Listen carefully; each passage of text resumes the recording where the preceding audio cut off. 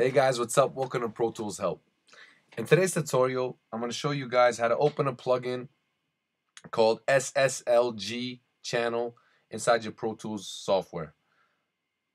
This is more so for the beginners and new users to Pro Tools. I'm just going to open it. I'm going to show you guys how to open it and get you guys a little bit more familiar with this plugin. Talk to you guys a little bit about it.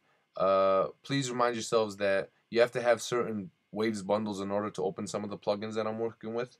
So let me go ahead and open this one up. I'm going to go to Insert, Multi-Channel Plugin, EQ. We're going to go down to SSLGchannel. Now this looks exactly like the SSL channel, but it's just a different equalizer. It works the exact same way actually. It's kind of the same thing, except this button's a little bit different. You got the high mid frequencies times 3.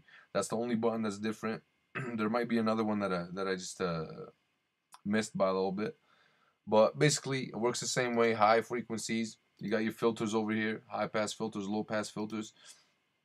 You got your high mid frequency, your low mid frequency, and you got your low frequency over here. You got your compressor and you got your gate over here.